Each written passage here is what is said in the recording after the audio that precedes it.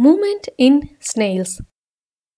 A snail is one of the slowest moving animals on the earth. It has a coiled shell which forms its outer skeleton.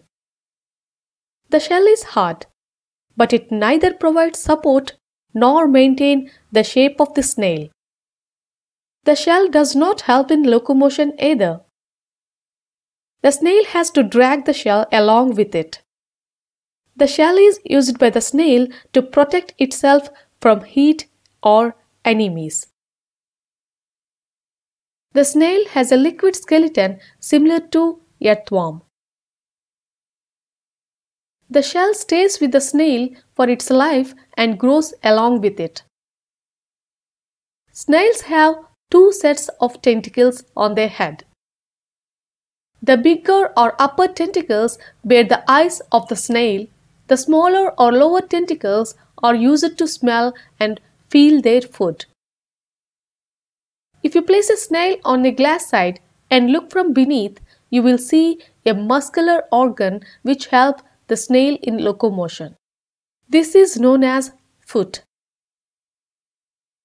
The foot provides wave-like movements which propel the body of the snail forward. The foot secretes a slimy substance called mucus. The snail moves on this layer of mucus, thus avoiding friction. The snail leaves a trail of mucus behind as it moves. With its muscular foot and mucus, the snail can easily glide over smooth or rough surface on which it can move vertically and even upside down. Did you know a snail can even move over a sharp razor blade without getting cut? And thanks to the protective and slimy mucus.